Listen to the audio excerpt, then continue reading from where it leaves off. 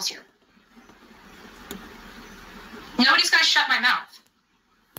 Nobody.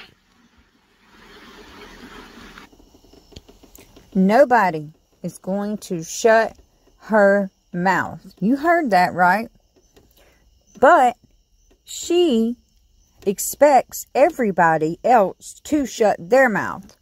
She, in my opinion, is weaponizing the judicial system for just that reason.